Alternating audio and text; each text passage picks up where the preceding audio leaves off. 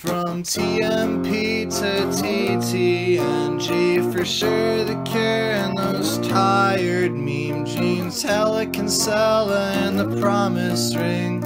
Sunny day, real estate and rights this spring. Prince Twinkle Daddies help keep the dream alive.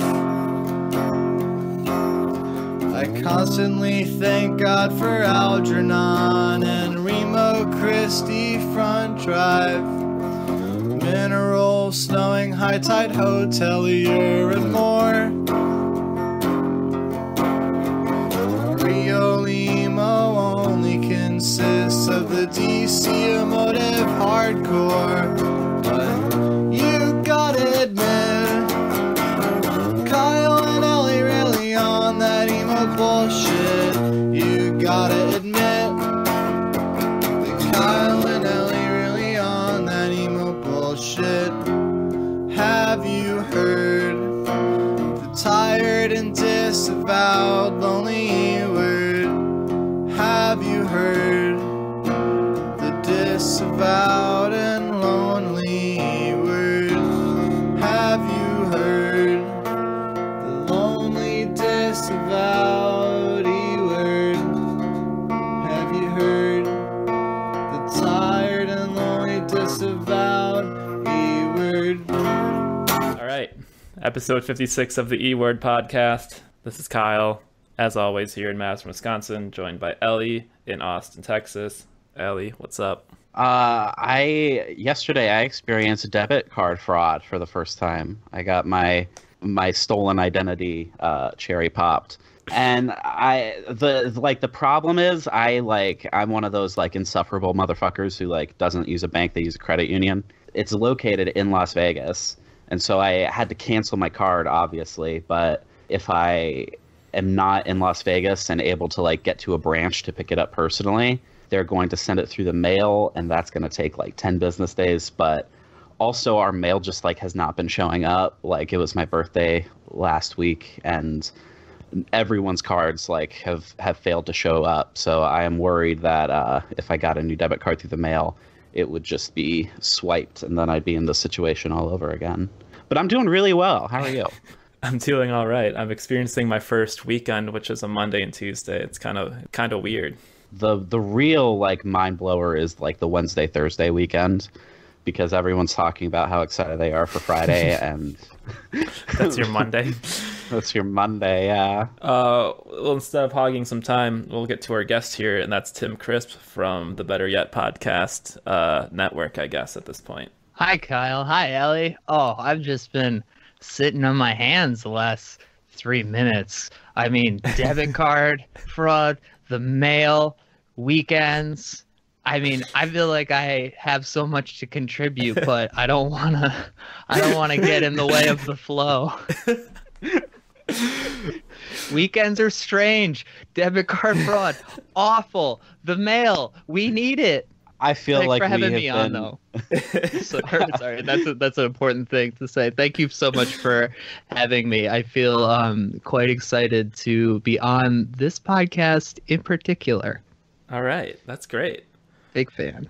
Tim, we actually met each other twice in the same spot this year. It was like February, right?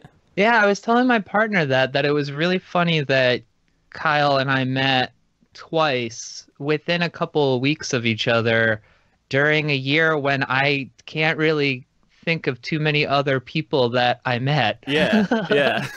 That's kind of a mind fuck. Mm-hmm. In that strange little like German dining hall on the University of Wisconsin campus. Very, very cool vibe that y'all had there. And then, yeah, there was that Fiddlehead show. And then I think I was back a couple weeks later for Rat Boys. And that was February and March. And here we are. I think I've met like 3 new people since then. Yeah.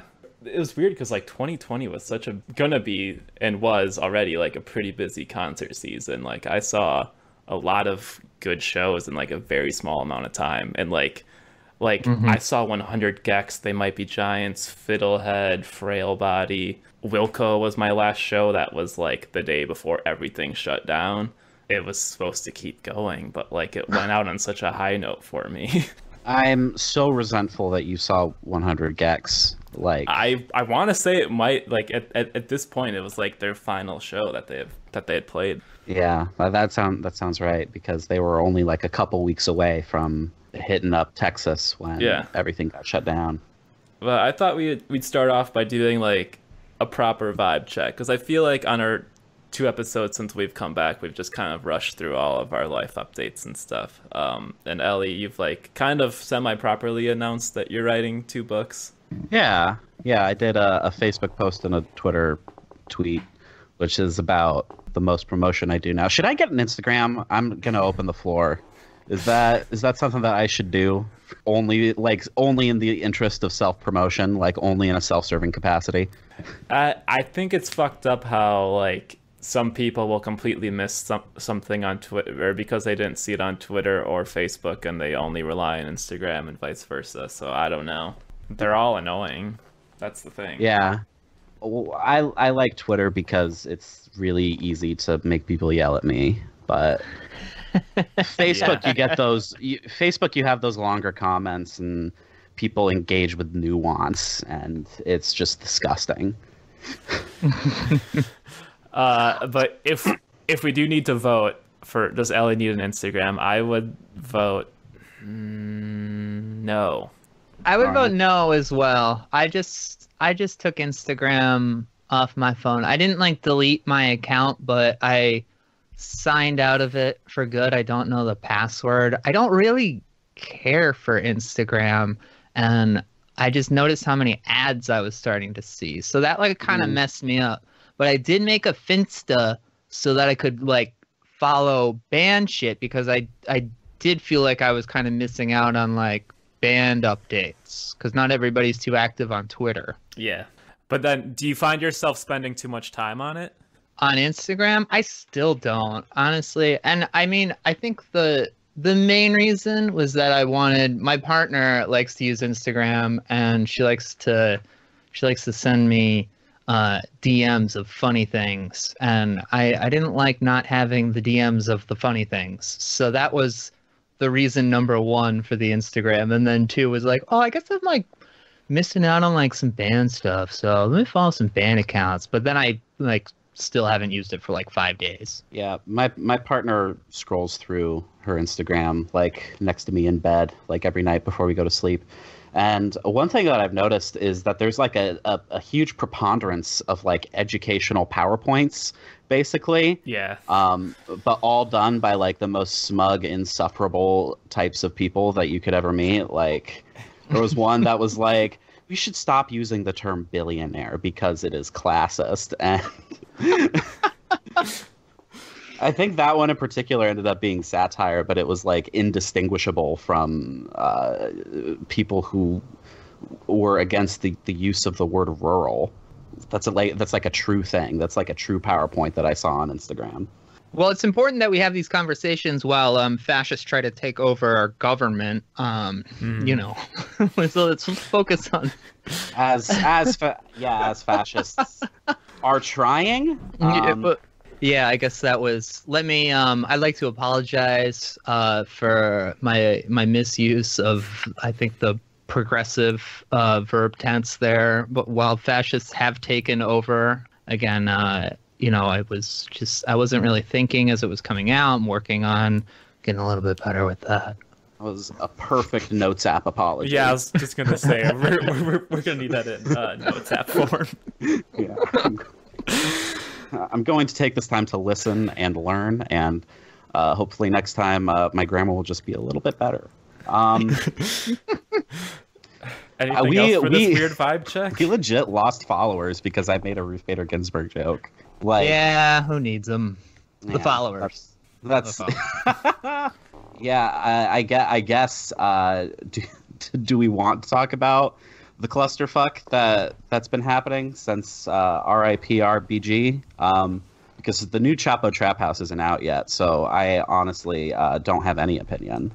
I'm cool with skipping it this round. Okay. I feel like I'm at a point with a lot of this stuff where it's honestly becoming so much that it's hard for me to just like experience things in real time at this point, because we're coming up to, you know, what is supposed to be like a, you know, an important date in November.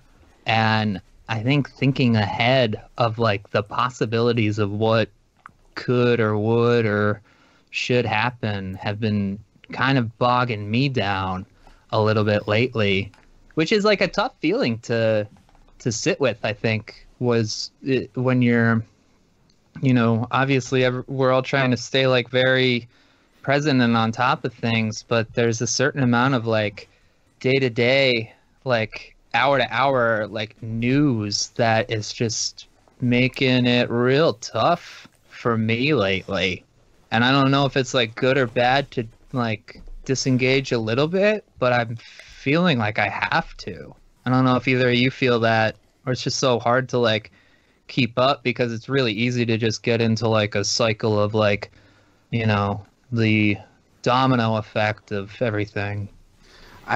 Yeah, I mean, like, it starts to feel like emotional self-abuse for me when I'm just like reading through like my Facebook feed and seeing like all the news headlines. It's just like I feel like I can't disengage from it.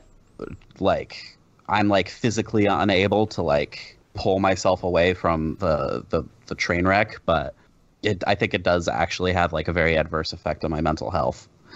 Yeah, I was doing like sprints of like refreshing all the news pages like multiple times a day, and then just like bumming myself out, and then, you know, disconnect from it, and then shit gets worse, and then locally it gets worse. Yeah, it's tough. It's like, I don't know. I've been trying to sort of check out and then get like a quick like 5 minutes during the night, and then, I mean, even still, I feel like all of the just like pent up like emotion just like knocks me over. Like when Ruth Bader Ginsburg died, I'd done a pretty good job of like not engaging with the news all day, and then I heard that at like 7 o'clock, and I just said, I'm going to bed. Yeah, that went from like, okay, oh my God, this is happening, and then it was like, but nothing can happen, right? And then it's like, no, they're rushing to make something happen. And then it was just like, everything bad that could happen will happen. Well, I just bought a house in Valparaiso, Indiana. It's we're my partner and I are moving to Trump land on Saturday. Actually, we're moving to Valparaiso. Is a pretty cool town. There's a small university there. So the Republican and Democrat demographics in 2018 were pretty close, like 50% to 49% in Porter County. It leaned Republican, and the house that we moved into, there was a motherfucking MAGA hat in the closet. So I do feel very good about the fact that we are like kicking these motherfuckers out and replacing their votes with Democrat votes. So I do feel positively about that. Got some sage to burn before we like move all our shit in, though. That's for sure. Well, congrats. Thank you. Congrats. Something extremely unnerving that happened to me over my birthday weekend was me and Dino went down to Port Aransas to like stay in a cheap motel and hang out on a beach like very far away from people. But as we were driving back from the beach, we started noticing all these trucks with like huge Trump Make America Great Again and like Texas flag and like Don't Tread on Me flags like sticking out the back of their truck. And it turns out that the town that you drive through to get to Port Aransas, Corpus Christi, that's like a huge like Trump town. Like you drive in and there's like 3 Make America Great Again billboards.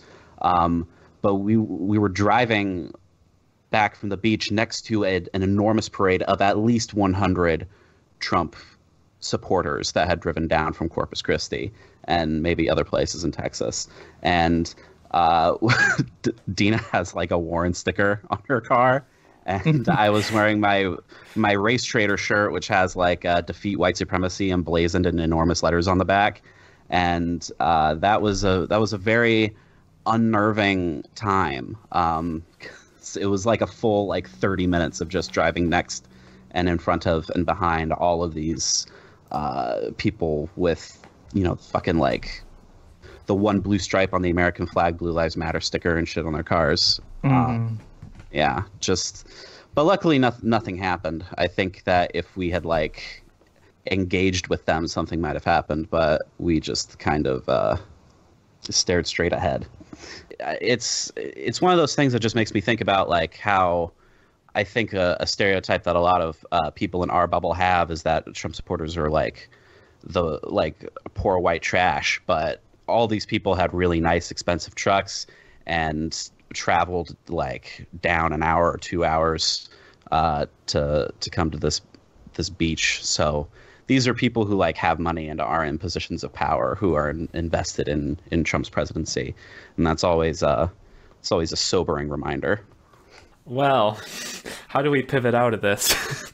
Dude, that is seriously a great question, and it's one that I'm like, I think still putting together as I do podcasts again, is like how do you like check in with your friends, and you can't like gloss over anything because it's everything. It just feels so heavy right now. But I think that like that is a really good point to take from that story, Ellie, is that it's definitely not all one type of person that is on the other side of things. And like going back to like Facebook and Twitter and Instagram, I think that that's been that's disconnected me from a lot of dialogue on the left. Is you just see a lot of people who really don't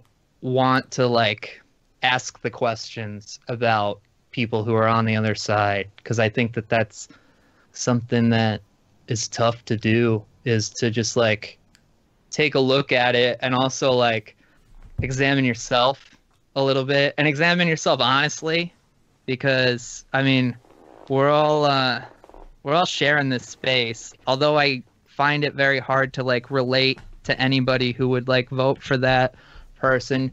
You know where they're at. I mean, just as like a human who observes things, you can understand like what people are thinking, not to like make what I'm saying, you know. I feel like I know where you're going with this, like not to like make apologies for or express or like sympathize for, but you know, to just to understand where it's coming from structurally. Like, and I feel like that's a problem that a lot of like the left has right now, like in regards to class consciousness. I think that there's like been an increasing like friction between people who are entirely about you know, like garden variety liberals who are concerned with like very superficial surface level like quote unquote representation that doesn't actually participate in any sort of socioeconomic uplift. And then on the other side, people who are asking questions about how we have come to this point. And Jacobin published this this review of a movie that like analyzes like the incel subculture, and basically the point of their review is that we need to look at like these young men and like the complete lack of socioeconomic prospects resulting from the 2007 to 2008 crash, and you know, consider the fact that economic struggle makes people much more vulnerable to adopting reactionary attitudes. And all the comments are just like they're just innately shit, these people. Yeah. Do you think the lazy assessment is like it's just like the generational divide, and like when all the boomers die, it's going to be like mostly liberal and liberal leaning people? That's a good question. I pay a lot of attention to like teenagers, like teenage culture, because I think that like the way that they deeply intertwine irony and earnestness is like really fascinating, and I think it's when they become the dominant generation, I think they're going to produce some really cool art. But one thing that I noticed is that they're extremely politically polarized. Like half of all the Zoomers are commies, and then the other half are like actively trying to start race wars. That's no good either. Yeah. People will say, well, where do they learn to be racist? And then their parents. We're coming up on it. Like, I think, okay, not coming up on, I think we actually are like living in this generation where there is a significant amount of parents who have children who are virulently racist and have no idea how to deal with it. I wholeheartedly agree with that sentiment. So I feel like my participation in these discussions just always like brings us into another sphere of like contemplating the end of the world. So yeah, I agree.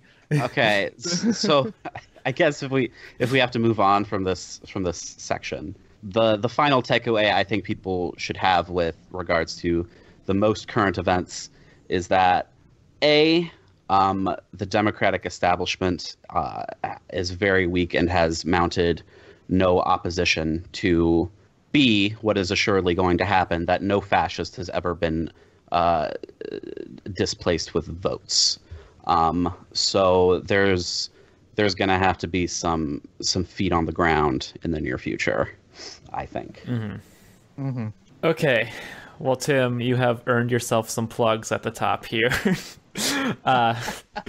Better Yet is back online, and tell us about everything else that you have done since basically the spring. Yeah, well, I stopped doing Better Yet at the end of 2019, and I took a kind of examination of myself and what I was doing with my time. And from that, I started a podcast with Brendan Kelly of Lawrence Arms, one of my favorite bands. And Brendan is very, very smart, very good talker. And I came to him with the idea of just doing a podcast about all the records that he's done. We were doing one album per episode for the first few weeks, and then we started doing that in February, and then things started to crash, and then we started doing it over Zoom, which turned out to be, for the podcast, it was a nice change because it kind of just allowed us to go a little bit longer with the episodes and talk a little bit more, flesh things out a little bit more. But in the beginning, we were doing 2-hour episodes, and then we started doing Zoom, and we were doing 3-hour episodes, and I was like, let's start breaking this up. And those are albums that I feel like you can't really successfully cover everything in 2 hours too.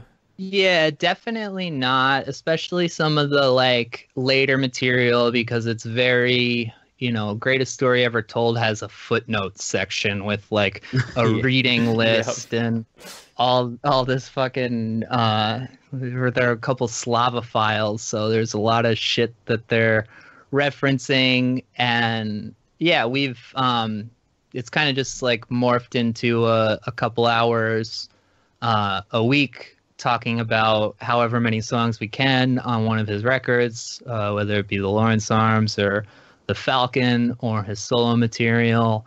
And they had a record come out in July called Skeleton Coast. It was very good. And what happened with the idea was that it turned into just kind of a bit of marketing for the record, was to get people engaged with Lawrence Arms material. And then the record release came out, and that was I think beneficial. I think it did them a good service. And then I did a podcast called Life's Work, which is a podcast about Laura Stevenson's second record, Sit Resist, Don Giovanni just had it remastered at Abbey Road Studios, and Yeah, that pod was a hit. Yeah, was it? I don't know. Whenever like, I don't know when people are listening or not listening. It's really hard to gauge with this sort of stuff. But I saw some peeps getting stoked on it on my timeline, which rarely happens for any podcast. So Yeah. well, that's cool. yeah, which is good because really it was a really good pod. Yeah, I mean, thank the you. people that you talk to are like the people that I've followed since I was like a teenager, like Gethard, Rosenstock, etc. Yeah. Those were two wild interviews to do at the beginning of quarantine. I tell you what. Gethard is definitely like one of my all-time favorite comedians. I love him, and Kyle Kinane have like such a cool background in punk, and I really like the DIY hardcore to comedy pipeline, like Tim and Eric, for example. Yeah. Anyway, Tim, I have a very serious Lawrence Arms question. Yeah. Yeah, speaking as someone who the first time I ever heard them was Apathy and Exhaustion, and as like a 12-year-old who was like really into Dave Eggers, of course it spoke to me. But my very serious life or death question about the Lawrence Arms is it true that Brendan Kelly is the person who runs the Nihilist Arby's Twitter account? That is true. Yeah. Okay. Yeah. That is I've heard an rumors, open but- fact. Yeah. Okay. Yeah. I never knew. Thank you for clearing that up. I have a question about the Lawrence Arms stuff. Yes. I am curious because, you know, Lawrence Arms goes back to punk news, and punk news goes back to asshole commenters. Do you get that? And do like people like you from that comment world? People like you? Because like, Kyle, as you know, everybody likes me. yeah. I think that there is definitely a through line of people who like graduated from like the punk news comment section. It's interesting because I read punk news a lot, and I never really engaged with the comments too much. I feel like I lucked out on that end, because punk news is, when I look back on it, it was really like a great website that collected a lot of stuff. Although it does have like bro-y sort of cut off shirt sleeves, two-fisted beer drinking kind of crowd. Yeah.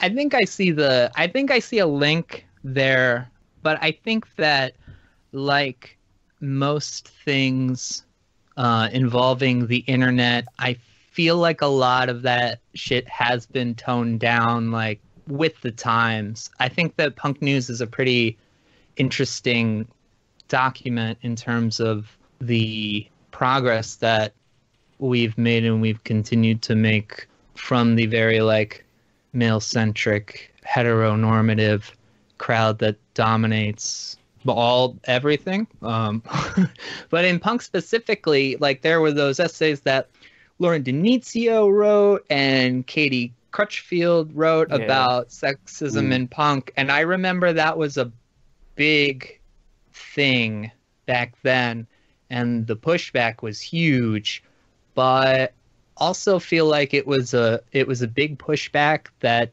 also was like a pendulum swing the other way, because I felt like a lot of things became a lot more open after that. And that's obviously like, that's my perspective as a, you know, straight white dude. But I feel like there were a lot of bands, especially like in like 2010, I think of Reviver and how their like queerness was such a big part of their identity. Yep. And that was a bristly thing then, but also within a couple years, like Reviver had really like taken up everybody who was not pushing back, and you saw a lot more people coming in identifying with this band just based off their identity politics, and that was cool. 100%. Yeah. One thing I will say for the punk news forums is that back in the day when you were looking for new music, I got no better recommendations for like melodic punk than the punk news comments and the Nothing Nice to Say forums, which were like deeply intertwined communities too. Yeah, those days of like reading punk news and like everything was on Mediafire. Yeah. That was a really cool time where you could just go spend a couple of hours and then just spend the next 2.5 days just listening to all the demos that you downloaded. Hell yeah. Yep. I decided to start doing Better Yet again. Oh, right. Yeah, I had to make that mental note a few minutes ago. I have a way of being very roundabout about everything. I'm trying to get better at it. Well, welcome to the E word. Where tangents don't exist. It's all one shape. Yeah, so I decided to bring Better Yet back. I realized that I missed doing it a lot, and I also realized that a lot of people were having a really hard time talking about the new music that they were making and releasing. And I think that I identified very much with, first of all, I always want to hear new music, especially from like people whose careers I've been following. But also, you talk about an industry that has taken such an economic hit during this year, and these people have new music that they were planning on touring around. They can't do that, and then we're all in this very, very difficult time of struggle, and sharing music in this time has been really, really tedious for a lot of people. So I wanted to bring Better Yet back as a way to like talk to people that I miss and also give them a chance to talk about their music. And so we started doing a revenue share with our Patreon, where the revenue split 3 ways each month, equally between myself, the guests, and then an organization that the guests and I talk about each week. So with that, it gives us another reason to like come together and something to share with people each week. And also, I guess, just a way for us to, have a discussion that feels like, tough at times, because it's just like, constantly like, there are more important things in the world than my music right now. And I get that. So let's bring this part in. We can work for something better. And also, like, please just tell us everything that you want to say without holding back. And I think that you released your like September lineup with Namdi, Adult Mom, Illuminati Hotties, and I could tell that all 3 of those people have a lot to say right now. Most certainly do. Anything else you want to plug? No, that's it. All right.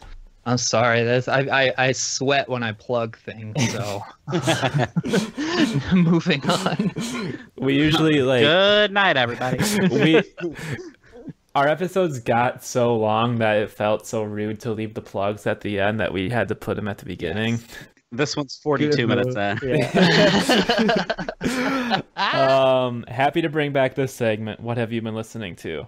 I think last time I was like, I haven't listened to anything. I actually sat down and forced myself to listen to stuff, and I have a lot that I've been listening to. So I'm going to start off. I don't know how this happened, but like I had never done a Patreon in my life. I've never been a patron to something. But Cloud Nothings is an all-time favorite band of mine, and they were doing a Patreon where they were giving people a unique album each month, and they've done 2 so far, and they're 2 awesome Cloud Nothings releases that, though they're like bedroom made, they're still Cloud Nothings releases, and it's been great. I finally checked out that band Carpool from New York. They put out an album this summer.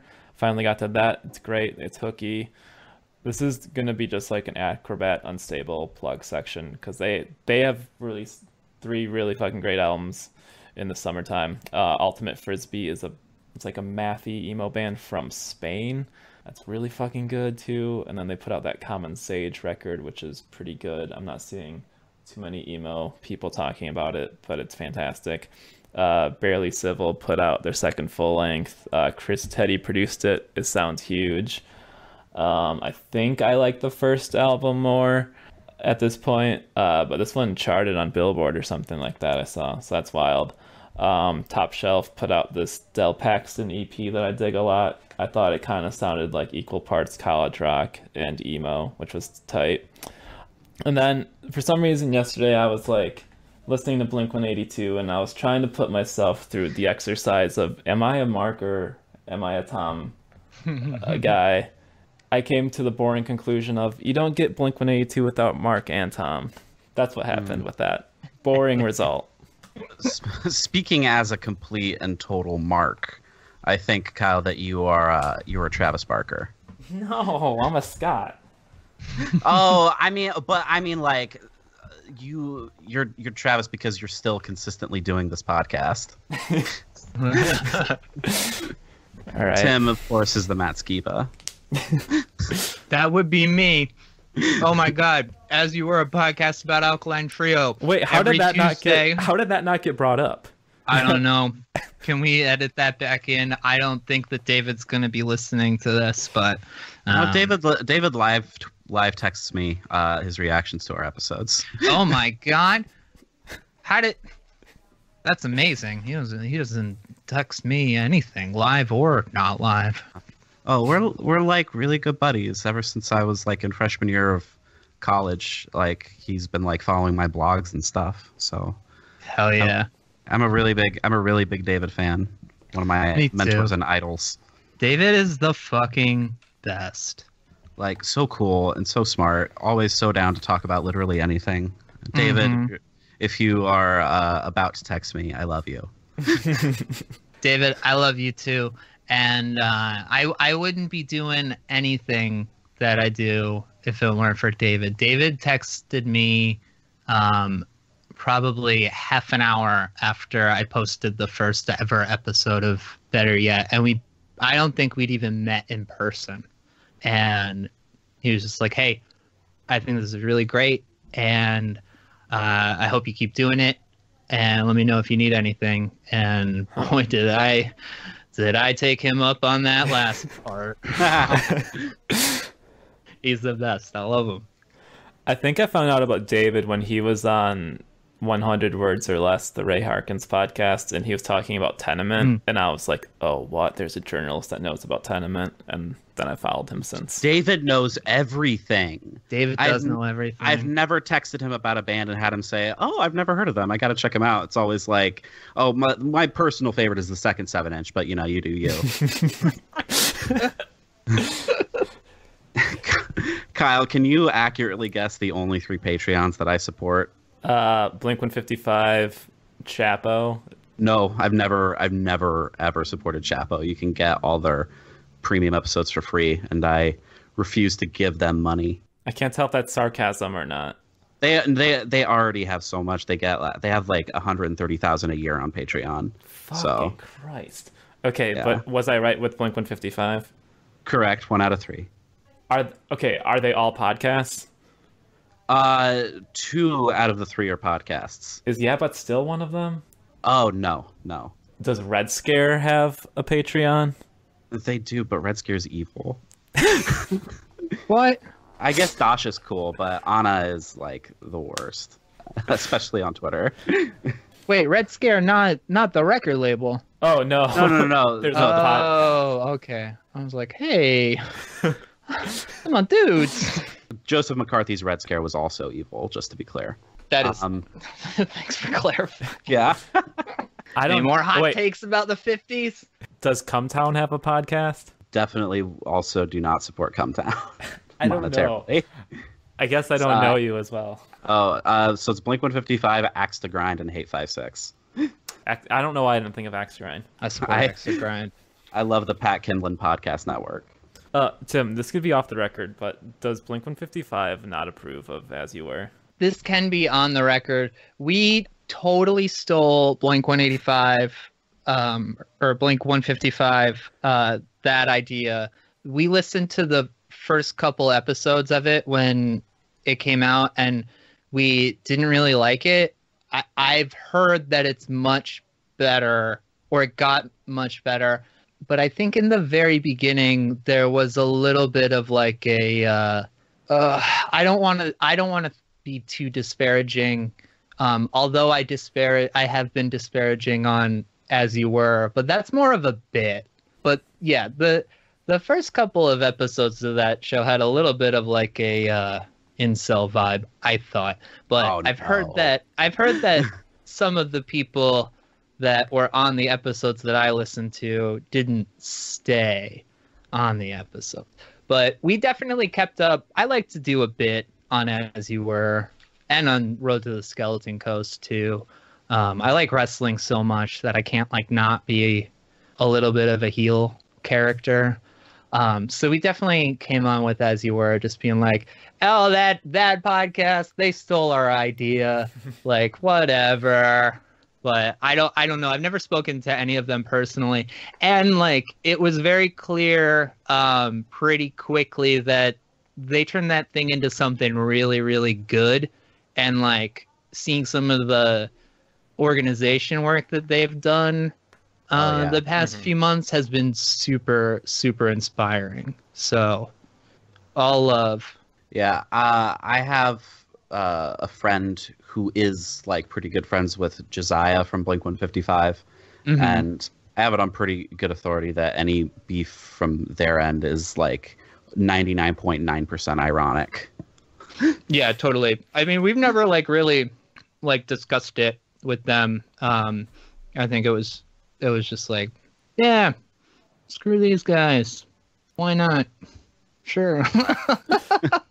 Yeah, I would be terrified if they had any beef with me. Not me personally, but just like any beef, because you can't tell the nation that you can't do something, because the nation just rides too hard. And also because Josiah is just too good of a shit poster. He called Vampire Weekend a New York hardcore band. You cannot top that. You really love that bit. I do. I really do. Also, I think David and I are like we're not active on Twitter really. He certainly isn't, and I go through like bouts with it. But like the As You Were Twitter is pretty inactive. So I think when we were a little bit more active on Twitter, we would get like interactions with people who would like try to stoke that flame, and I don't know, if I was like at work and in a bad mood, I'd just be like, yeah, whatever, fuck those guys. But I didn't mean it. So, Tim, what have you been listening to lately? I've been listening to a lot of Smog lately, which has been great. Red Apple Falls. Whenever the one with the Let's Move Out to the Country with the blue cover. I'm bad with like album titles. But yeah, I've been like really liking Smog records, just like in thinking about doing the exact thing that is described in the song that I just mentioned. Also like a lot of Van Pelt. I don't know if either of you are Van Pelt fans. I'm a Van Pelt stan. I fucking love that band so much.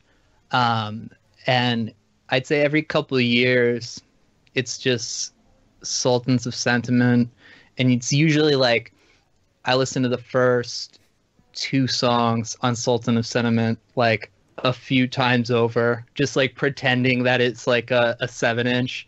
Also, Stealing from Our Favorite Thieves is such a fucking good record and kind of underrated, I think. All their stuff is underrated. They're also ex-Native Nod, who are like criminally underrated. Yeah, that band and like the family tree of that band is, for some reason, I think has like never gotten a real renaissance. And I don't understand why. Have you heard Ted Leo's hardcore band, Citizen's Arrest? I have. They're so good. They are. I like Ted Leo. Is it a hot take to say that Hearts of Oak is the best Ted Leo album? No. No, that's pretty standard take. Okay, take. good. Yeah. Okay, good. I only have so many hot takes I'm allowed to dispense per episode. I've also been, there's a new Slauson Malone record that just came out. Slauson Malone comes from that like lo-fi New York hip hop scene with like Mike and all those. He put out a record that's got a really weird and like long title. It's like for gang, and it looks German, but it also looks fake. But he made a record called A Quiet Farewell last year that I loved, and this new one's like 9 songs. It's very like low down, really sad shit. A very good hip hop producer, and I've been really into this label called Thrilling Living from Kansas City. They got a band on there that I like a lot called Special Interest. That's like kind of no wave. They did CB Radio Gorgeous, and this dope 7-inch that I really like called Sniffany and the Knits. That's like pretty like proto punk. Yeah, super into that shit. Just on like bouncing off of the Slauson Malone bit. There's like if you dig him, you'd probably dig this other artist, Navy Blue. Navy Blue is so sick. Yeah, that kid was like straight up just like a skater who just decided to start making music, and it's like what A Tribe Called Quest would have been if they were born like 20 years later. I think that scene is like really, really interesting to me. That whole like lo-fi sure. Yeah. New York. Yeah. It's like the anti 6ix9ine. Yeah, totally. Anything else you've been listening to? I'm like putting off mine because I know it's always like annoyingly long. Oh, there's a band called the Doughboys from the 90s. Hell yeah. Yeah, I think they're from Halifax. I just interviewed Mark Palm for Better Yet. Mark's in the band Super Crush, and he made a playlist for our Patreon that had like, you know, if you listen to Super Crush, it had the Super Crush like influences that you'd expect, like Matthew Sweet, the Birds, Sugar for sure, and then the Doughboys were a band that I'd like heard but hadn't listened to, and that record Crush that they did in '93 is so fucking good, blows my mind. Is the new Super Crush out yet? I remember seeing it comes out on October 8th on Don Giovanni Records. Oh yeah. Yeah, so that was cool. Talking to Mark was fucking awesome because that dude is a lifer, and I am such a fan of those Super Crush, all those 7-inches. When that band came out, it was like fucking the best thing that I'd ever heard. Yeah. Yeah. LP's really good. So that's it for me. That's what I had written down. I just did it still doesn't come out till Friday, but I did a song premiere for Pretty Maddie. Hell yeah. Yeah, which is I listened to their new song. It's called You're Not There.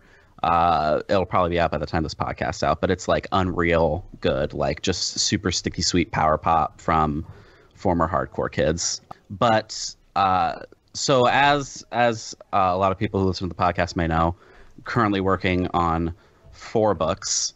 The main one that I'm working on is an analysis of the longstanding impact and legacy of the 90s hardcore and emo scene.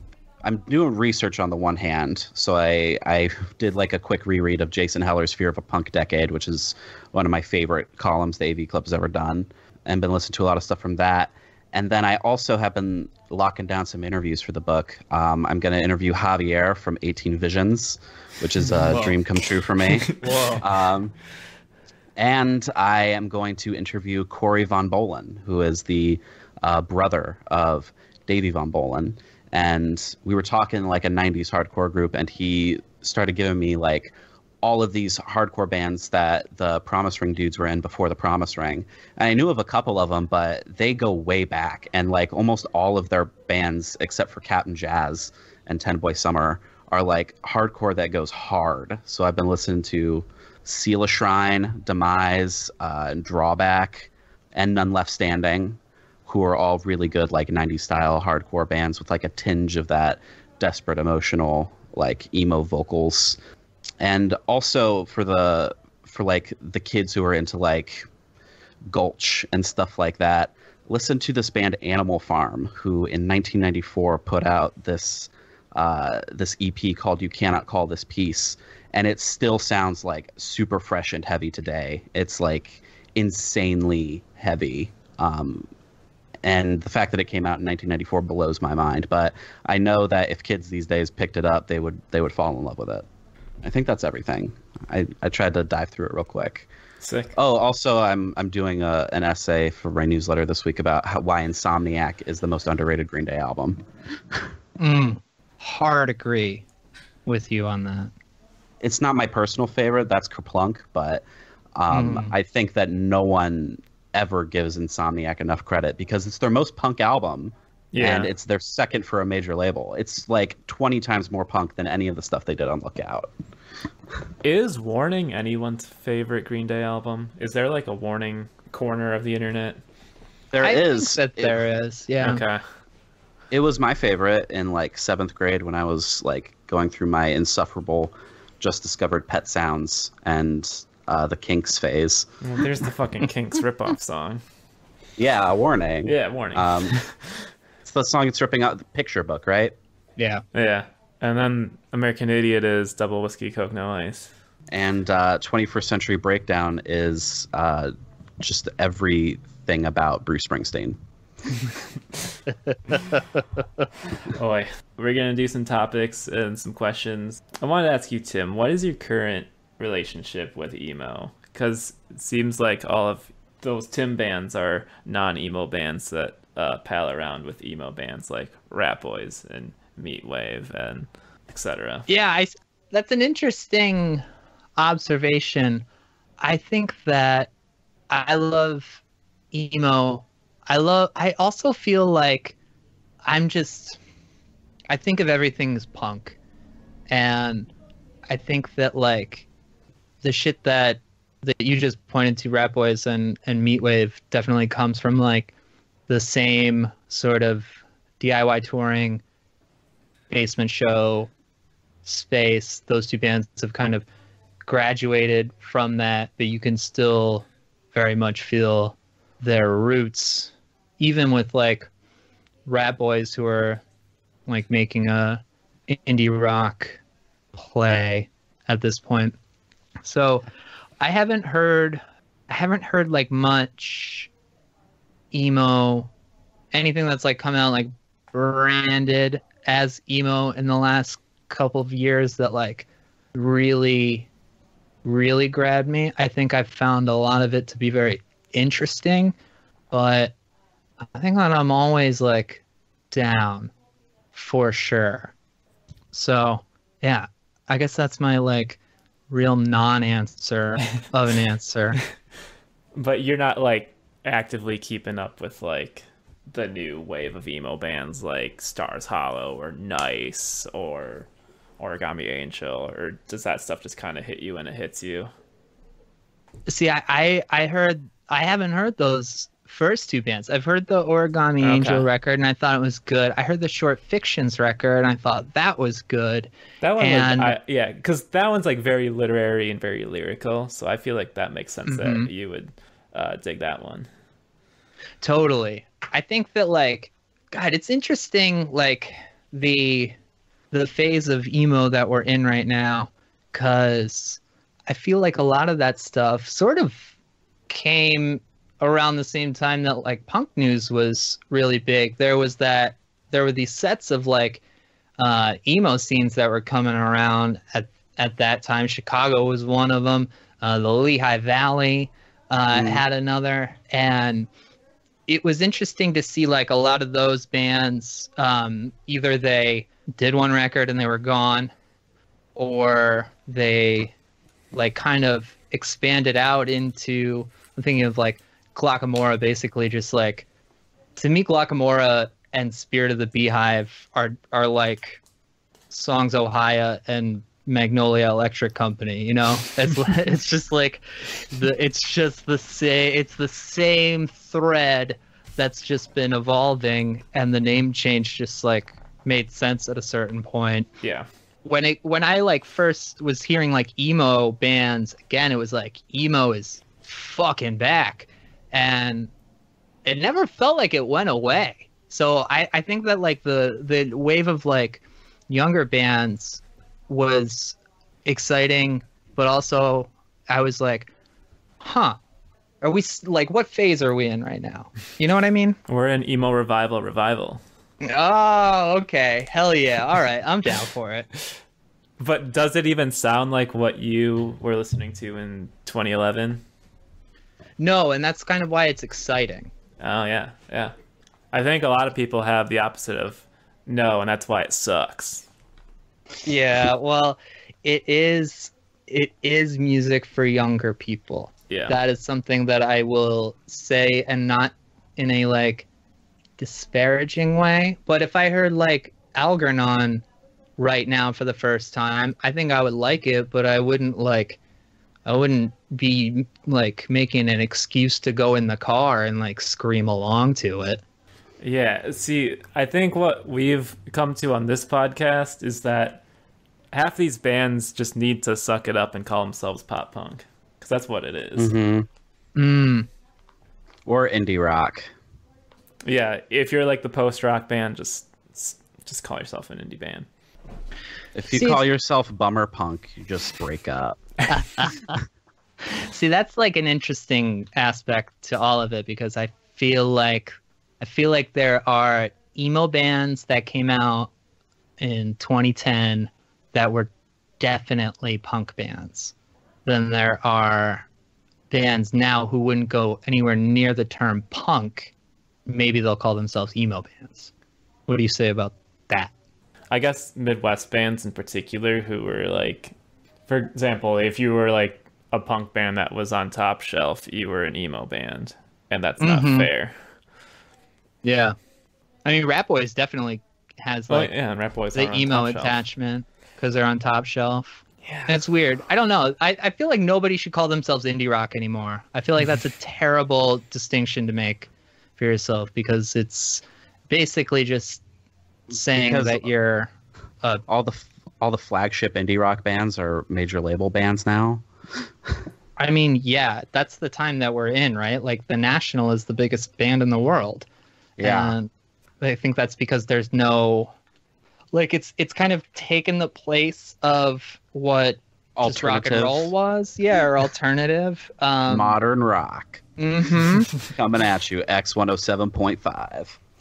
Yeah, but it's never been like, I think it's still considered indie rock because it's never transitioned into radio, and that's because there is no radio anymore. Like the last big radio band was like fucking like Nickelback or whatever, the Adam Levine, Maroon 5. That's what it is.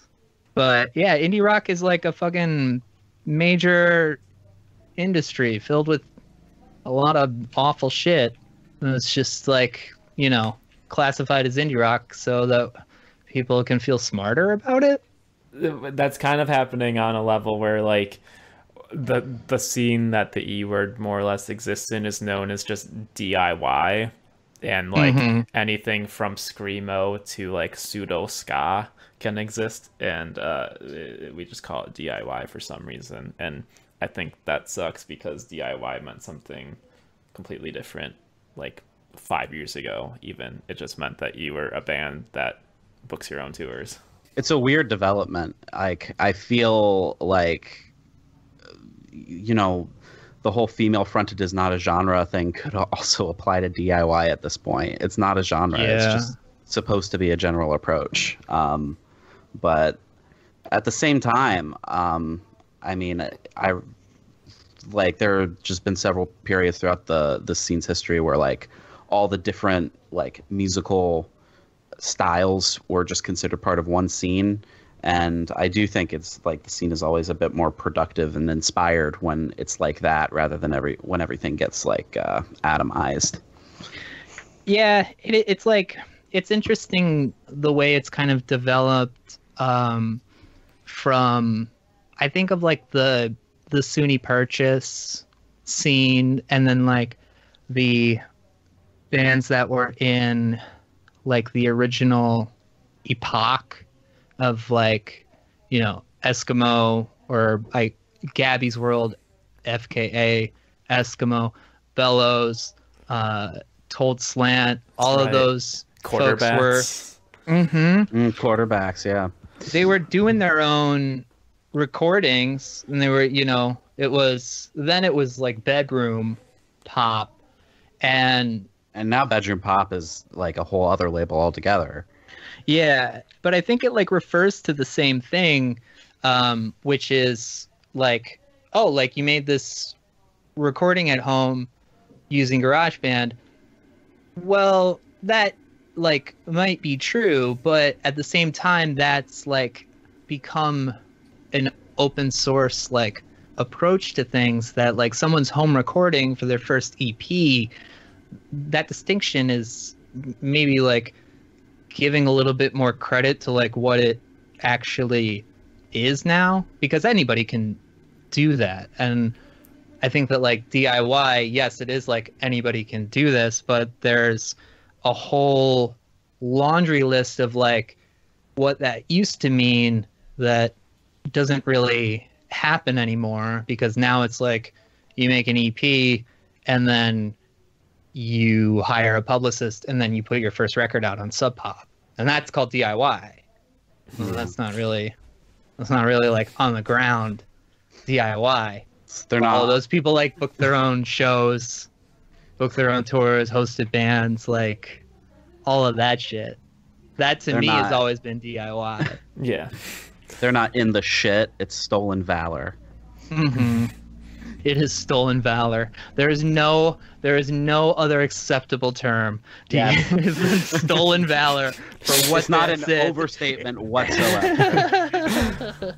But yeah, I think that any music that's like done on a scale that is booking your own tours, like recording shit with your friends, putting your own shit out, putting your shit out with your friends' labels, like that to me is DIY, and that's also to me like punk.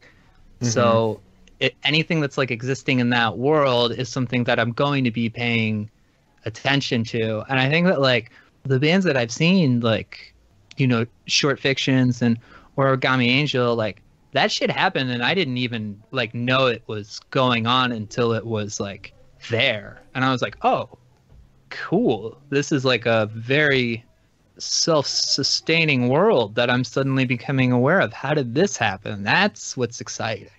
That's kind of the dream for me at this point, because I'm so overwhelmed by it all happening. I would rather just have it come across my desk when it's there instead of like 8 weeks of everyone tweeting about it. Yeah, that really became like the norm very quickly. And I feel like this time that we're in has really had a lot of people stop and say like, man, music can be really unfun when we approach it this way. I feel like I'm hearing from more people that there is like a desire to just like want what your like worlds are to just be what they are. It doesn't have to be anything bigger than like enough to like make it all happen. And that's like, you know, that's shit that you got to build yourself. And there's so many bands and there's so many people in like different places who can organize it. And I think that when shows start to come back, it's going to be a lot more of like, I don't know, I'm excited for like shows that I just like go to because they're happening, not because it's one band with like one support act for the tour and no locals, one local maybe, you know. There's like worries that like entry level booking agent bands are now going to be like trying to play like house shows and stuff like that, and like that's gonna just like co-opt the whole house circuit. Who even knows if that's a real thing to worry about? Yeah, that's like there's so many like question marks. It's so hard to know what it's all gonna look like, but can't really like predict anything. Imagine a world in which like house shows have to get venue insurance. My next topic is it true that you podcast full time? Has nothing to do with what we just talked about. That's partially true. Okay. I podcast full time while I run a very productive unemployment scam. So without the latter, I would not be able to say that I do the former. I don't know if I heard that on your podcast or you tweeted it or something, but yeah, I was just curious how you would pay your bills with podcast money. Yeah, well, I pay my bills with podcast money plus a little bit of government money. Hell yeah. I'm working on doing it as a full-time thing. Having 3 that I'm doing at once is definitely like the minimum amount that I like could be doing it at. I mean, this is like part of the reason that I stopped doing Better Yet in December was because I lost my job in October. I had major abdominal surgery, like fucked my body up. I was super depressed. So I ended up losing my job and went on unemployment. And then all this like COVID shit happened at like right around the time that I was like gonna come off unemployment. And I was like, well, that's mighty nice. And that was like kind of around the time too when I was just like, you know what? Like I tried to get like copywriter jobs, shit like that. I can't get a real job. I don't know how to do it. So I figured try to like go all in on this, as all in as I can, and see where it leads. Who knows where? But like for the time being, it's like at least it's been giving me like enough to like contribute to, you know, the home that I share and take care of the dogs and buy a record every once in a while. I don't know. I feel like I'm better at this than I am at anything else. I'm definitely not gonna like ride it out until, you know, come hell or high water. Also, getting a job right now is like fucking difficult, especially because I only know how to do manual labor. I only know how to like work at coffee shops. So we'll see what happens with it. Right now, it's sort of just like making do with where we're at, and maybe one day I won't need to be running a side hustle, whether it be scamming from the government or like working a day job. We'll see what happens. Yeah. Well, like I was thinking like what you did for the Laura podcast, like is that like a model that you can do for someone else who's got a record coming out or some kind of campaign coming out, you know? Because like the Laura podcast was like so cohesive, and like honestly it was like a huge step up and stuff that you've done, just like creating like a narrative and stuff like that, you know what I mean? Yes, I can do that for any record that is coming out. Better yet, podcast@gmail.com. Yo, that Laura podcast took like, that was a full-time gig, and it was so fun, and it was so rewarding. The hope in doing something like that was that like, yeah, Polyvinyl, you want to put something, you want to reissue something, hit me up. I know exactly how long it'll take me at this point. Yeah, I would love to be able to do stuff like that. I feel like there's a lot to be done with getting people excited about music that is different from what people are doing to get people excited about music right now, because I don't give a shit about a song premiere. Or even sorry, like... Ellie, I know that you just like, you know what I'm saying. I know what you're saying. I get it. It's okay, because the only people who read music journalism nowadays are other music journalists. That's very true. It's honestly like eerie, like how similar the situation that you described is similar to my current situation, Tim. Like down to the fucking letter. Like even like knowing that if I'm in this like gray zone now where either I can like make it happen or not, and I don't know how to do anything else. But there is a Starbucks within walking distance of me, so when all else fails. Yeah, I think that this is like, I'm sure that you and I probably had similar debates internally about what to do with it, and it's like, yeah, that could be, those unemployment checks could be the like thing that you sit on while you like send like, your resume helps out. You change your life. Yeah, or it could be like the thing that you need to take a like big leap. Yeah, I feel so fucking extremely lucky and privileged about it too. Like to the point where I am like almost ashamed. But I mean, you do what you got to do. Yeah, don't let that shit get to you, because that's the worst. Like, Ronald Reagan is not like your psyche. Ronald, like the idea that all of this shit is like anything other than made up is absurd. You know, like, this country is 250 years old. Like, big fucking deal. Like, yeah. and I think the same thing about, like, you know, the like music, DIY, Twitter.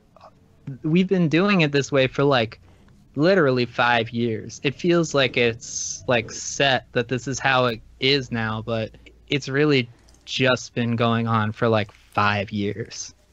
I guess this can kind of snowball into the bigger topic of like, how do you get people to pay for your podcast and for your content? Like, the E-Word has talked about doing a Patreon, but I think we kind of ended up on the fact that we can hardly even commit to putting out regular episodes on a schedule. That we'd have to record like 2 episodes a week to like make a Patreon, I think, like worth the money. Yeah. You know, I don't know. I think I definitely lucked out with doing Road to the Skeleton Coast with Brendan. He's definitely like the name on the marquee, and having him be the like main draw and the Patreon something that we split is something that I have very little influence on, other than being the person who says the website every week on the podcast. I don't know. The idea that I had with the revenue share is that if we're paying out to the guests each week, that means that the guests have incentive themselves to say, hey, there's a cool thing over here, you should sign up. That means that they'll get paid more. I don't know if it's going to work. I don't know of another show that's doing that. So the like proof of concept with Better Yet and getting people to sign up for it, this would be it or not. So it is tough, though. It is tough to get people to sign up for something that they usually get for free. Means that they have to go out of their way to do that, and they have to care enough and trust you enough to make it worth their time. And one thing that podcasts have that I think musicians are struggling with right now is podcasts have always been free. You've always been able to like download these for free and listen to them like on your own time. And records started out as something that you had to pay for, and now it's in this weird state where you pay for Spotify and then you have access to all the records, so they might as well be free. But every financial push that musicians make, I think, it's still attached to that pay model of, well, you sell records and then you get paid for the records that you sell. I think starting from, this is available for free, if you like it enough and you want to support it, here's how you can do it. I feel like that's, I don't know if it's like an advantage, but it is a very, I think the approach of doing it that way has its benefits. Yeah, I've never thought of it that way, that like albums and podcasts are now in the same like economic system, basically. To kind of extend that thought, that like now we're seeing bands doing Patreons, because like now all that existing free content is now suggested that you pay for it, and I'm curious to see how that's working, because like even Mike Kinsella has a Patreon where he's like doing covers and playthroughs and tabs and stuff like that, when that stuff would just go straight to YouTube. Totally. I think that that's a good thing. I do too. Yeah, these people should all just be paid like to live. Like I think that, and Ellie, I'm sure you can attest to this too, like having a subsidy for you to work creatively, it has for me really just changed my entire thinking. I'm able to put 100% of my creative thought into just doing this thing, when it's not booking interviews around like my work. That's such a like substantial advantage that comes just from like not having to worry about money. And it sucks that like bands don't make enough money just on their records to live. It's so fucked up. So the fact that they're like using Patreon as like a model for like, oh, here's like cool shit that like you can sign up for, like here's what you get from it. But there's like band Patreons that I sign up for, and it's just like, here's money each month. Like you don't even have to like give me anything. I just want you to be able to like wake up and write songs, because that's what you're best at. That's what you are. When you're able to put 100% of yourself into that, the songs are going to probably be better. 100%.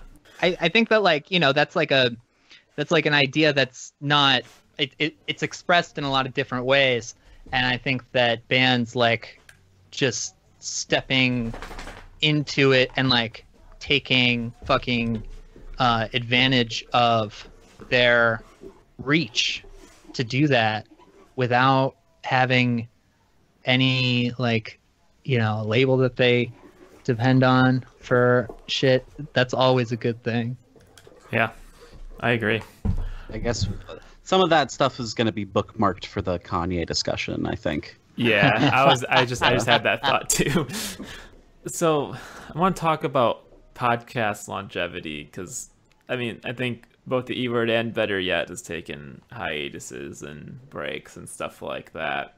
And I've also put it on a timeline and thought like, okay, we both have started podcasts while all these other podcasts kind of started and fizzled out.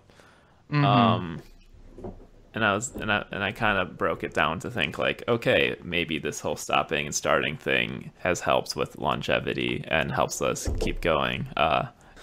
Yeah, totally. And I mean, the last time was definitely like, I didn't think I was going to be doing it anymore. And that was like reason number one. Like my dog, Chloe, dying was like, that was it. I was just like, I think within like a day and a half, I was just like, I don't think I'm going to do this anymore.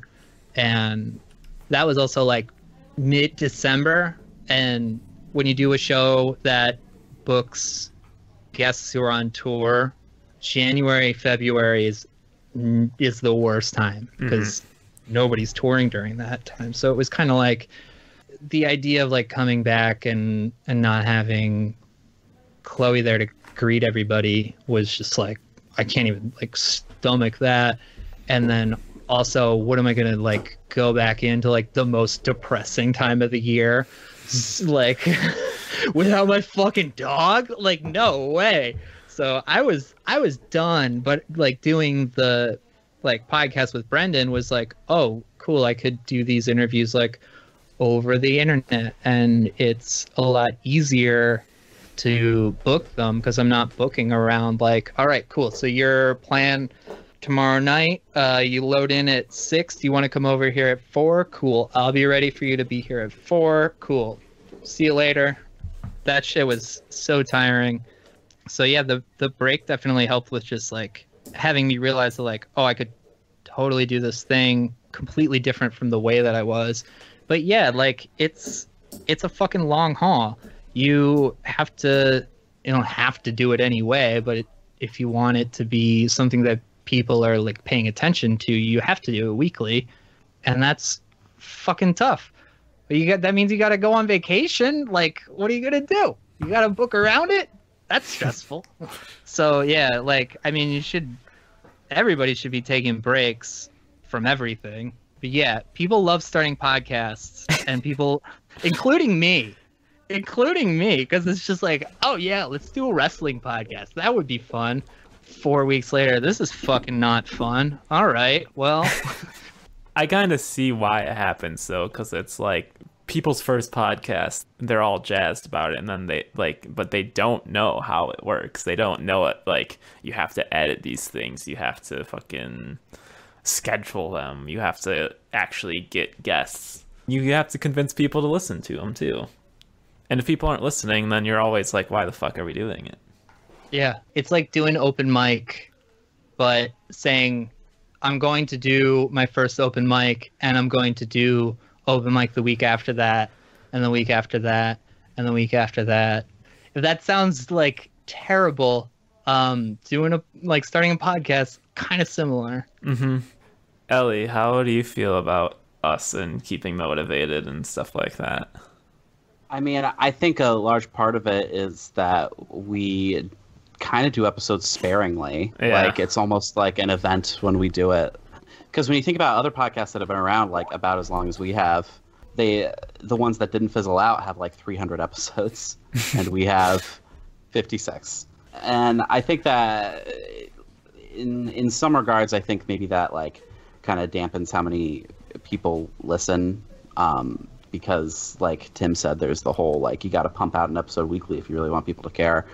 But on the other end of it, I think it helps keep things fresh. It helps keep us from like saying the same things over and over and over again. And also just for like, so we don't have to like force episodes with like, I don't know how to put it without sounding like, okay, now we don't just have to grab like our immediate friends to be our guests last minute because we have to have an episode out this week. You know what I mean though? Like, yeah. And I mean, maybe if like, I mean, if we were going to do a Patreon model, I think we would have to start doing episodes more that are just us, because but also weirdly, isn't like an episode with just us like one of our best performing ones, the Hobo Johnson episode? Yeah, and I don't know why. Like, maybe just because people were like, oh boy, someone else hating on Hobo Johnson. You want to talk about the music industry, Tim? Boy, do I. I don't know how this happened. How is it that the music industry became the thing that we all want to talk about? We care about bands, and every band at every level is exploited. Mm-hmm. And we're just finding out about it now.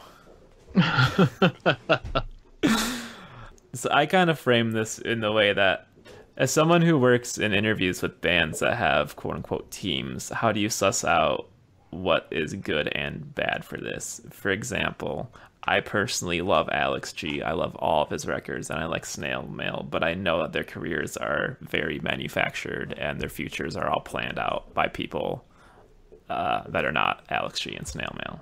Those two examples, I think, are pretty interesting, because I think that this is going to sound like I'm disparaging Snail Mail, and I don't mean it in a way that is personal in any way. I don't really care for those Snail Mail records.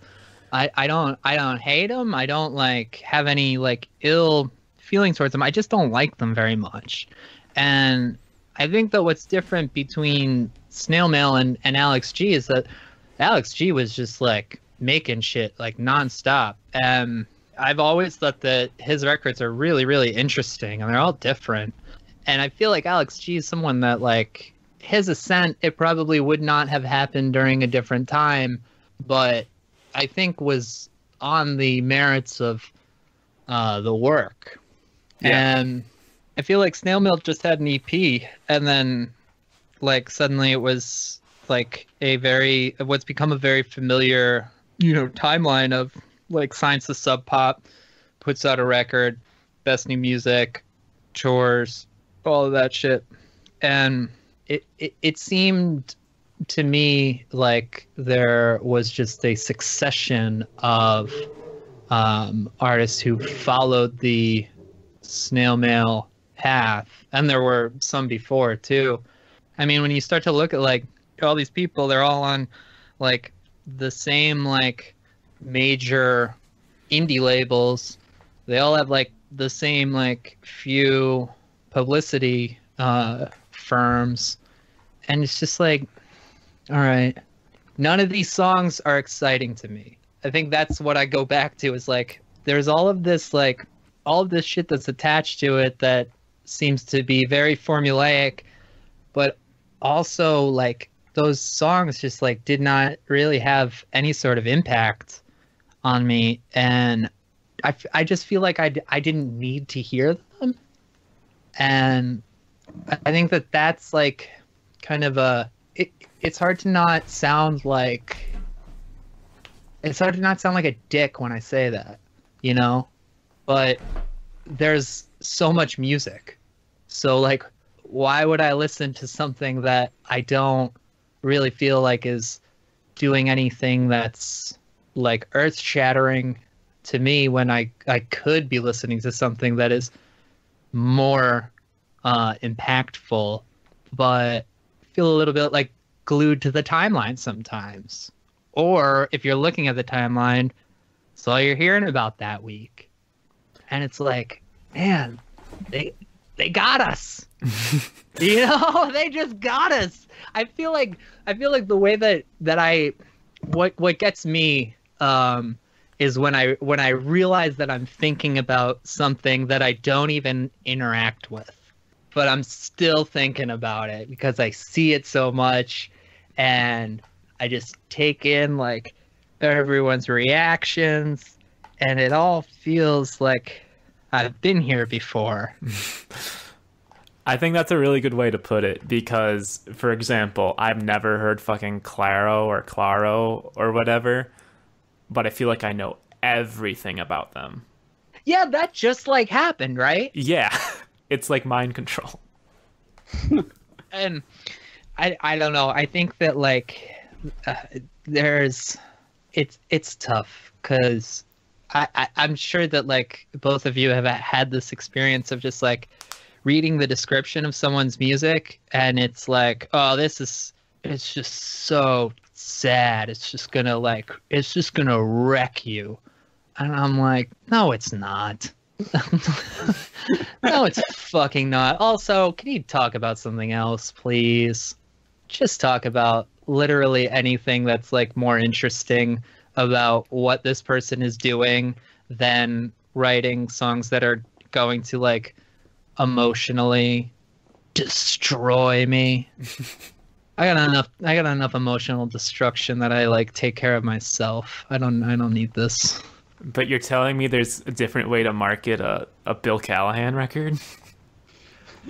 Yo, but Bill Callahan is like wild. He like that dude. That dude makes cool music, and he has a wavelength that he's on that when you catch it, it's just like, man, that dude has such a fucking funny way of looking at the world. Mm-hmm.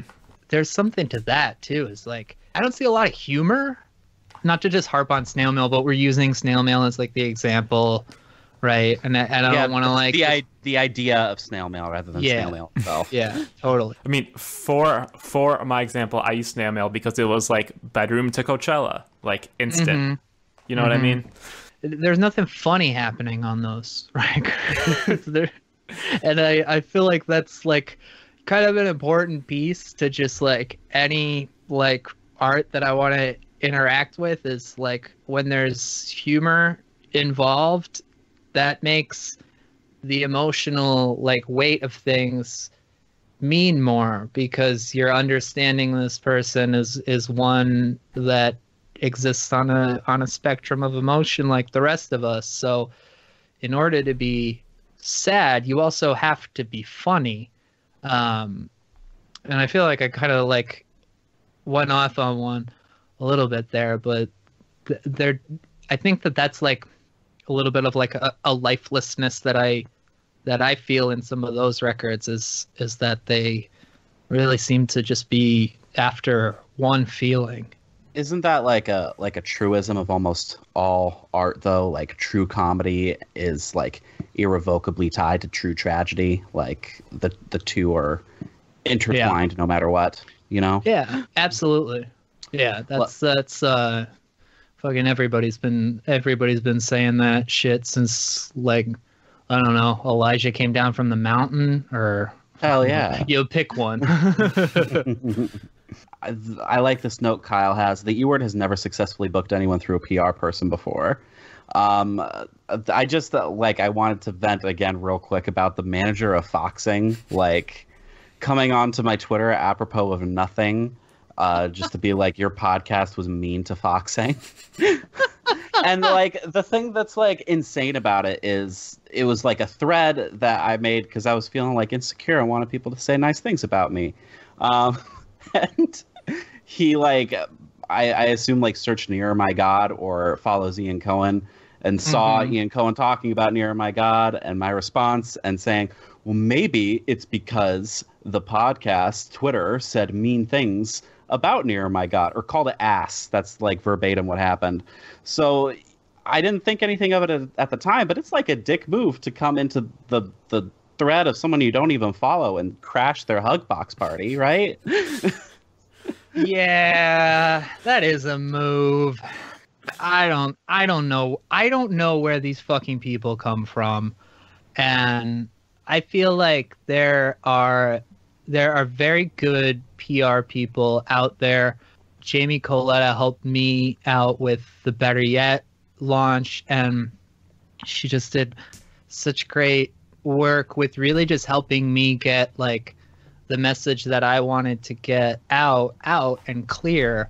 And Jamie cares about shit, and you can feel the love that she actually has for like music and the work that she does.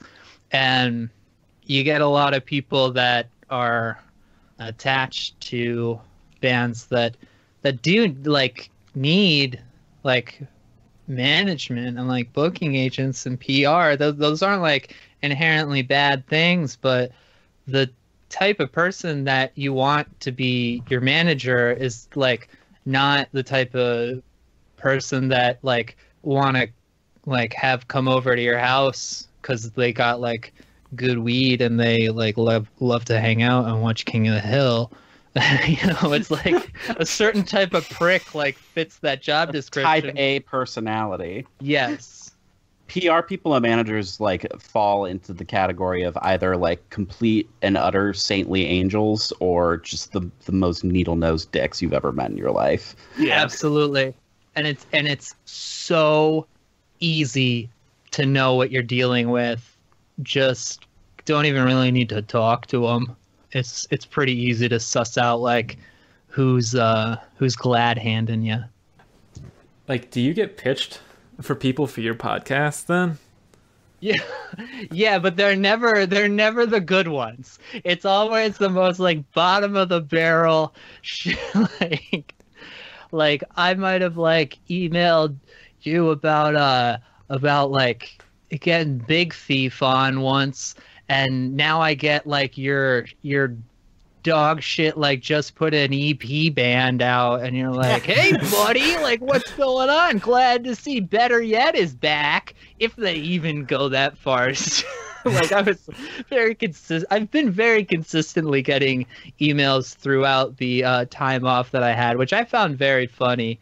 But yeah, I do get pitches. One of them, I feel bad for saying the band's name on the air because I didn't listen to their music, but they were called the Mooners, which I said, like, you're the PR person, you should really discuss the band's name with them, because when I think of Mooners, I think of like me and my friends in 8th grade like mooning a cop when we were out after curfew. I feel like pitching you would be interesting because it's like the podcast is basically whatever you like and like whatever and it directly reflects your taste, you know? Yeah, it's kind of like oh, we know you do a podcast. Would you be interested in covering this band? And you can tell like who has listened to your shit before, just in the way that it's like presented, because it's a very like formulaic email. Because a lot of times you just get something that's like, you know, would you be interested in doing coverage for this? And it's like, I don't do coverage. I don't know what that means. I feel like your version of coverage is starting out what their parents do, and then like going line by line with them on a song.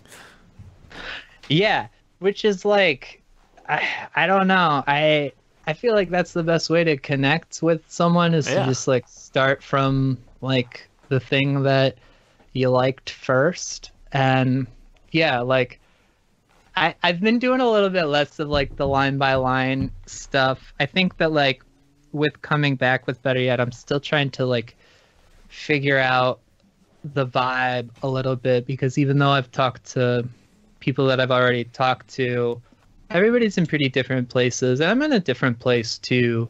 I think that Better Yet is still like figuring out its identity right now. To me, it's always just been about connecting to people. I'm like an introverted extrovert. I needed to bring people to me in order to get to know them, because outside I'm very ill-equipped for just meeting people and conversing, because I feel so strange at times. At least in human interactions. I think that's how Kyle and I both are too. Like I can't speak 100% for Kyle, but I know that I'm definitely like very socially anxious, like whenever I'm not doing the podcast. This is like one of the few things that allows me to like act like an extrovert, and then also not feel like I'm like exhausting myself at the same time. I can't even imagine what what this podcast would be if it was like only me, or if it was like only you. Like, how would it go? Because I feel like we're Blink-182. You can't have one without the other. Yes, correct. I'm so glad that I'm Matt Skiba. Twinkle 182.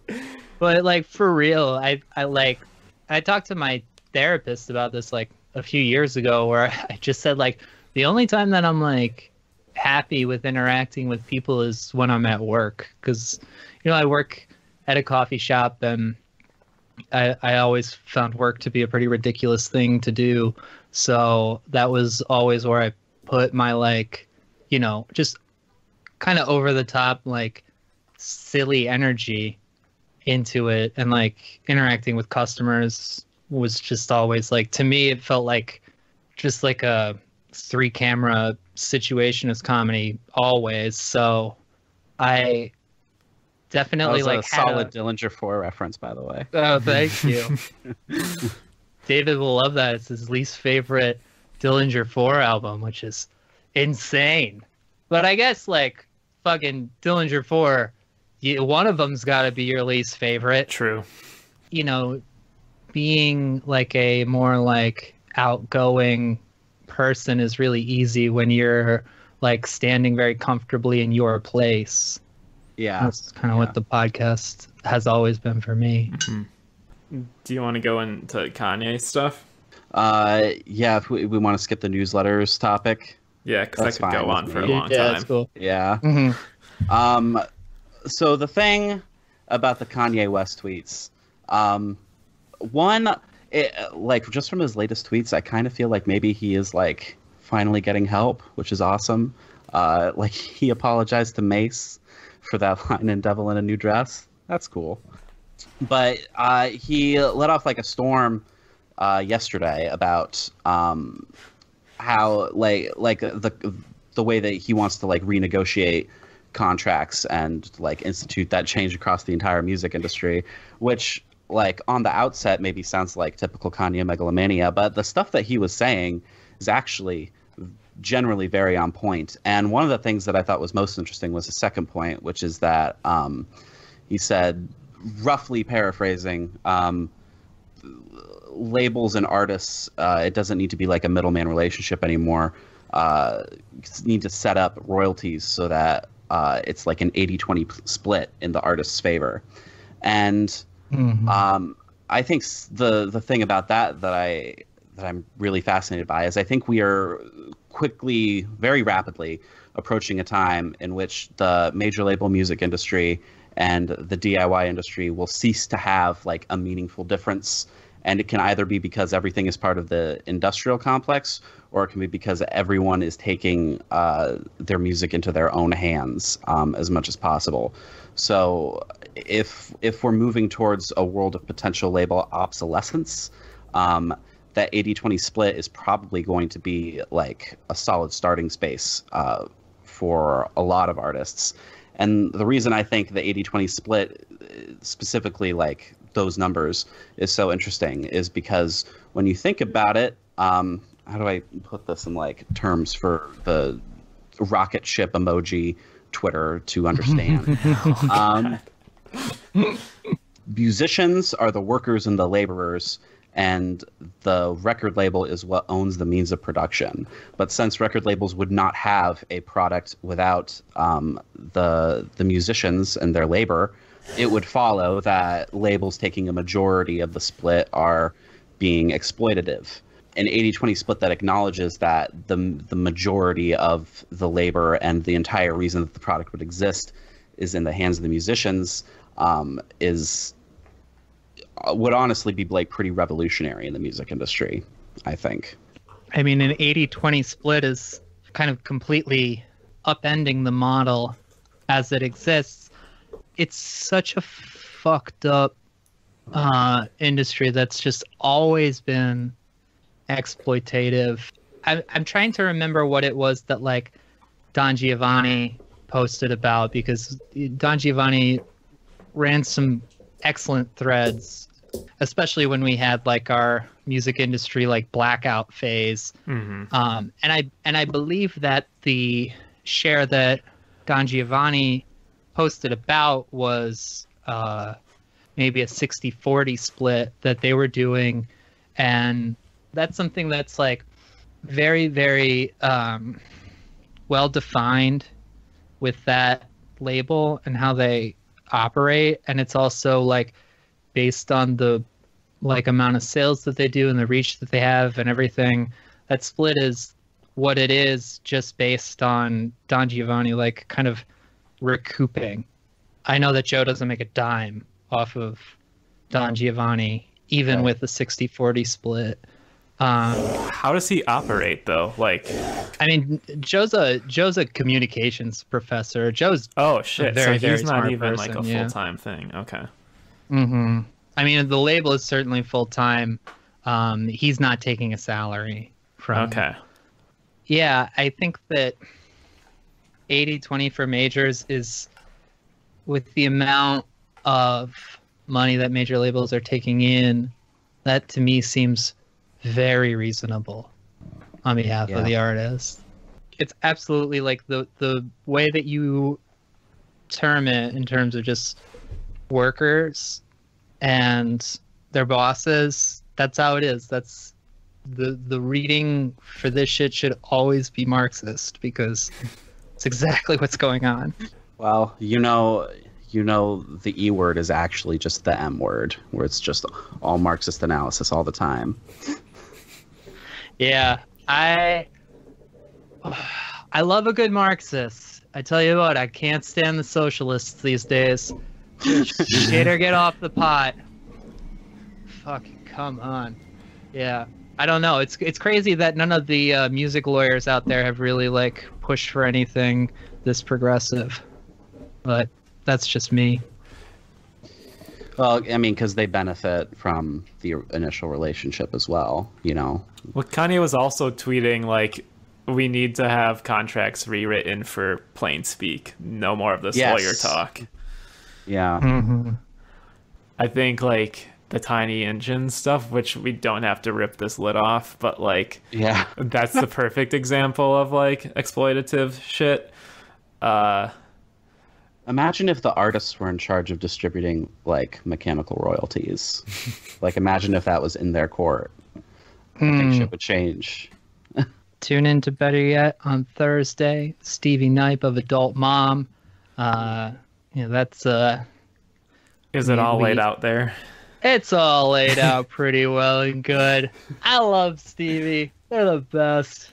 Yeah, that shit sucked. And that was like a real bummer to see this label that like had a lot of like good records come out on it, and then a lot of like very successful records really only used it to just like grow without making like any consideration for, well, first of all, for they grew off of not paying people, and it was just like, let's get bigger, and it's like, so what? So that like we could get Pitchfork reviews like every time a record comes out? Like, what is that doing? What is that like actually doing for a band right now?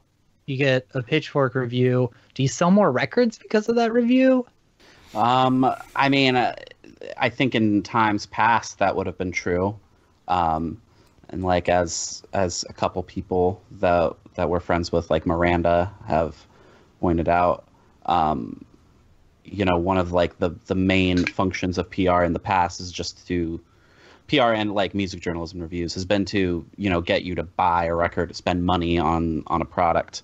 But, in a world where everything is so much more direct and immediate, reviews are kind of just to be part of like an in-group of fans at this point. Like the reviews are validating for the artist. They're not serving like an economic function anymore. It's very true. Very sad, because I think that, I think everybody wants that. It's like part of, I think, what we have always used as like what marks success in music is like, sales and critical recognition. And there was like, I think that it's become sort of like sales have just gone down, and then there's like a criticism industrial complex that's just risen, and now it's like those reviews are what get you onto Coachella and onto festivals, and that's not doing anybody too much good right now. Yeah, and I say this as someone who's like 100% guilty of feeding into the review economy and the think piece economy.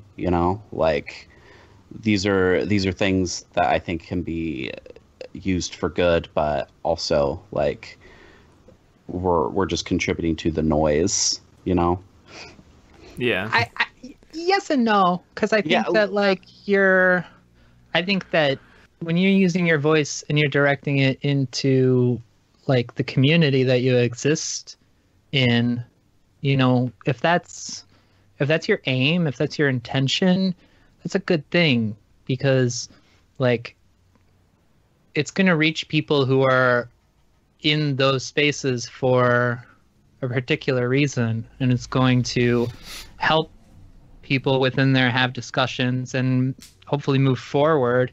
And it's like the validation, it really can come from the people that are just within your community.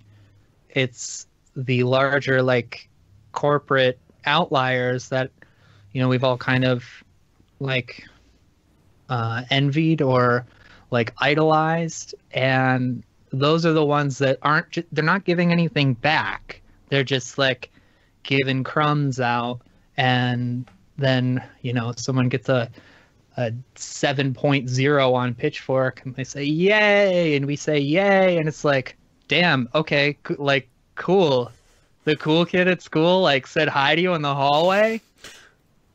I get it, but they're not like doing anything beneficial for like the people that are like actually there and invested. Yeah. It's like a trophy case that you can point to, like, for like booking agents. Like, hey, the industry gatekeepers have smiled upon thee. Yeah. Yeah. But I think more people are waking up to it. Like, I think that, I mean, like, even people like Anthony Fantano, like, say what you will about him, but I think he's, like, helped contribute to the breaking down of the pitchfork blogosphere, like, empire. And obviously also, I mean, no disrespect to Ian Cohen, like, when we're talking about this, I'm talking about, like, you know, that, again, that those industry gatekeepers is like an idea, because the people who are participating in it on an individual level are just, you know, they're just trying to do what they love. I think for the most part, it's just like the system is running on autopilot.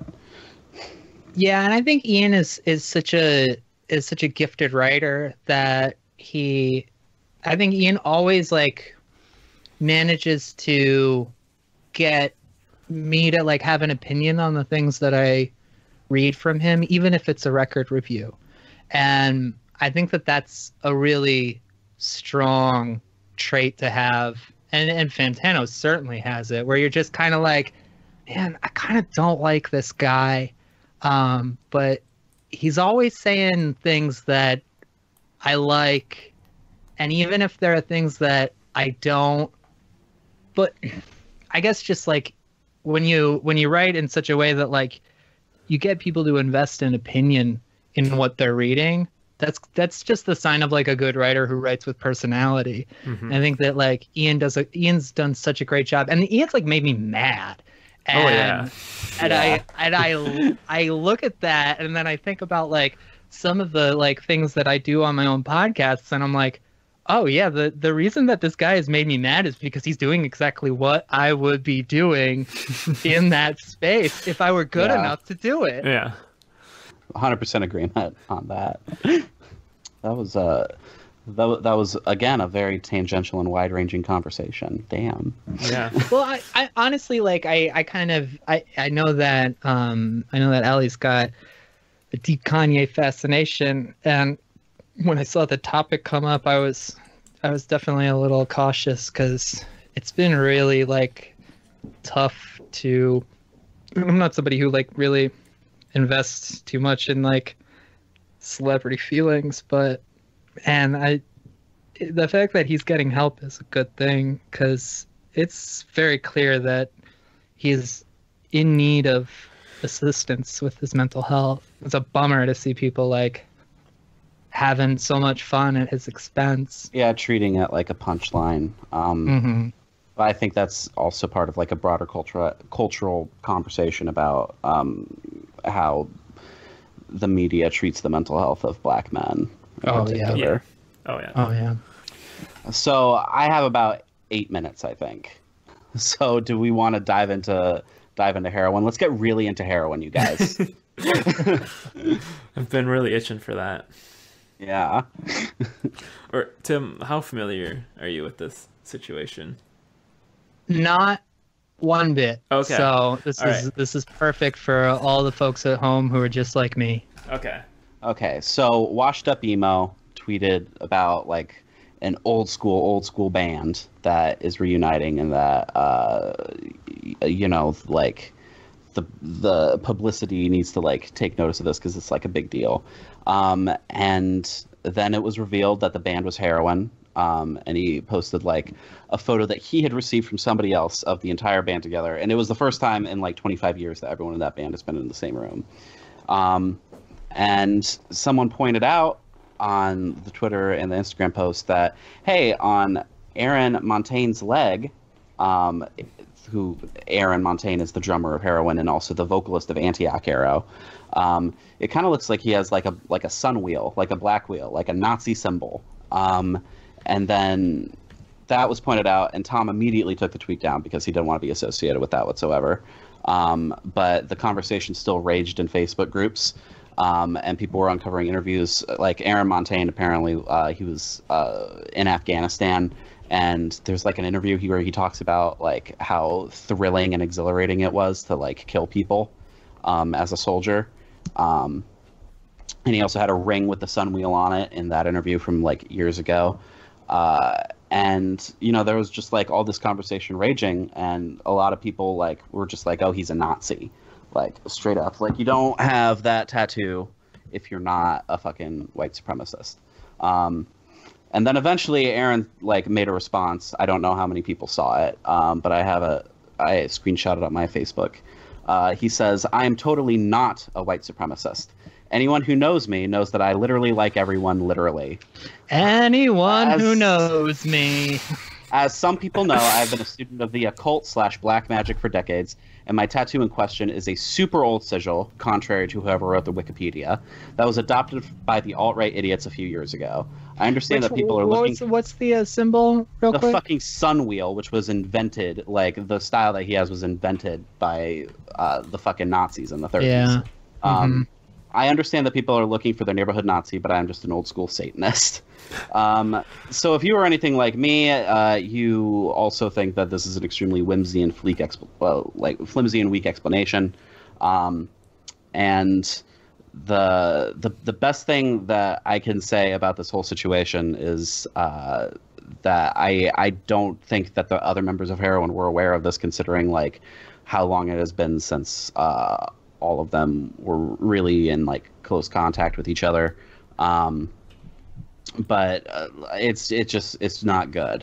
But on the other side of that, I also have a lot of problems with the people who are just kind of like trying to be revisionists and write both Heroin and Antioch Arrow out of history, as if Heroin didn't invent Screamo, and as if Antioch Arrow isn't the entire reason SAS exists.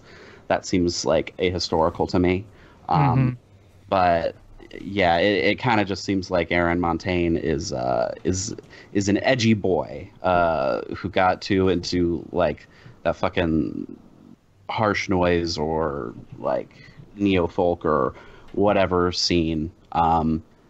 It has some unfortunate associations because of it, and I think that he really needed to do a lot more to take accountability for that shit if he truly is not a white supremacist. But also there is still the very present possibility that he is one. Yeah, the sun wheel is most certainly a fucking Nazi symbol. I actually read a book during quarantine about occult roots of Nazism, and that was definitely one of the ones that came up as just like an invention of something that was probably either stolen from India or Tibet. But yeah, that shit is wild. It's a fascinating world. If anybody is interested in like reading up on the occult, and I mean, you can find a lot more fun ways to do about it than tying it to Nazism. But Sunwheel, yeah, that's like straight up, that's Heinrich Himmler shit. Yes, yeah. I even like sent a DM to Aaron personally, like, can you please like explain in depth about this?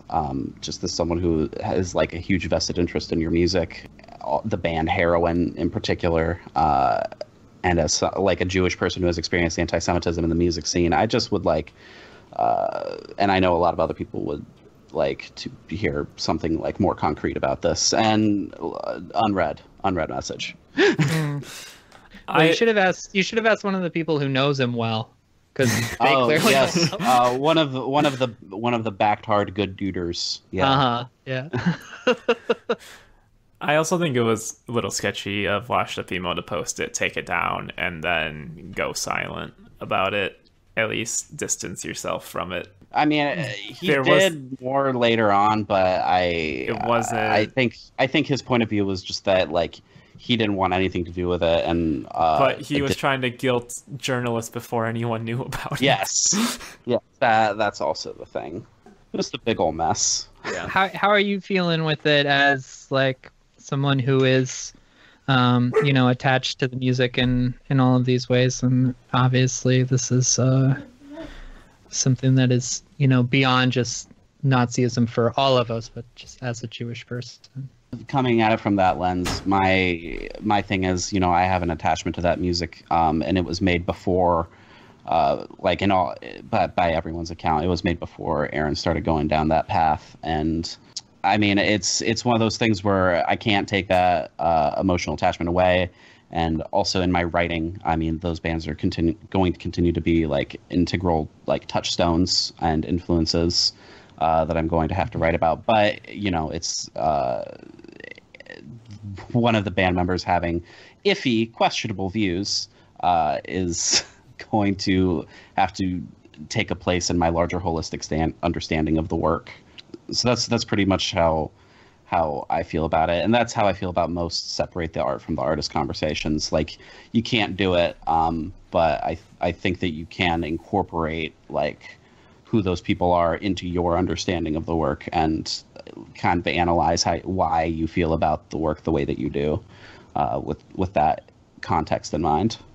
Mm-hmm. Yeah. Well, good luck. I mean that like very, earnestly, because it's really fucking difficult, especially with like people who choose to go away.